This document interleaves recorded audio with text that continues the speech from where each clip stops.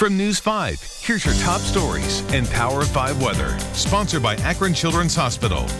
All right, good Tuesday morning. A pretty nice day today, just a little bit cooler. And by cooler, I mean just along the lakeshore. 50s essentially all day today if you're going to be in any of the counties that border the lakeshore or essentially Medina or north. The farther south you are, it is going to be warmer, but it looks like we're stuck in the 50s for a lot of folks. Check it out. 50s and 40s all day in the green colors and the yellow colors. I've got 60s, and in the red, orangish colors, 70s. Yeah, 70s again today. A few showers possible the farther north you are, but most of us dry today and tomorrow. Warmer tomorrow. KDNT here with a look at the stories making headlines today. The polls are now open for Ohio's primary election.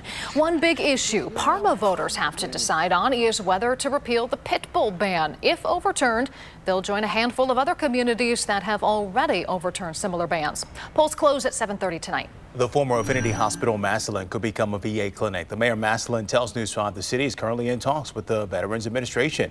Affinity has been closed since February of 2018.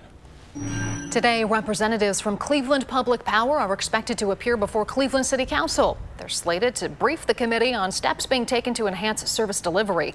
They'll also provide an update on the citywide conversion to LED streetlights. Make sure you check back later today for another update, and make sure you download the News 5 app too for breaking news and alerts. Have a great Tuesday.